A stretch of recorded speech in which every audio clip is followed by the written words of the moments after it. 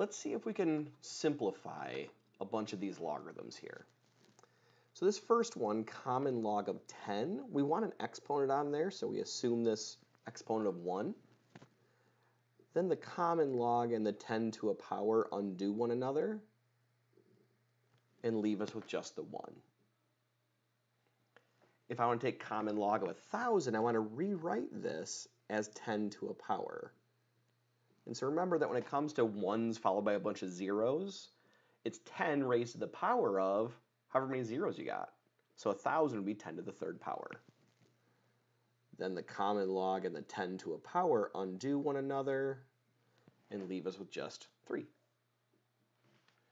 Now, like we saw in the last lesson, when you have fractions, in particular 1 over, you want to think about this as a negative exponent. So 1/10 is 10 to the negative first, at which point the common log and the 10 undo one another, leaving us with just -1.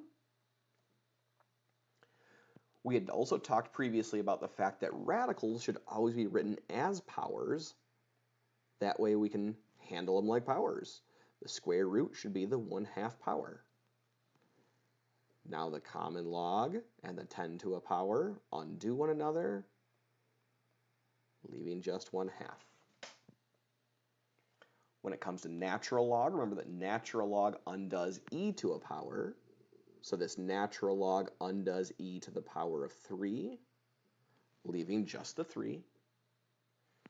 And if we had a radical, we would rewrite it as a power. So instead of the 5th root, we'd have the 1/5 power, at which point the natural log and the e to a power undo one another, leaving us with just the 1/5.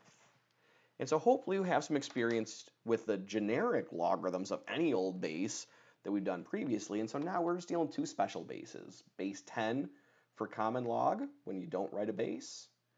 And if it's ln for natural log, then we assume the base is e.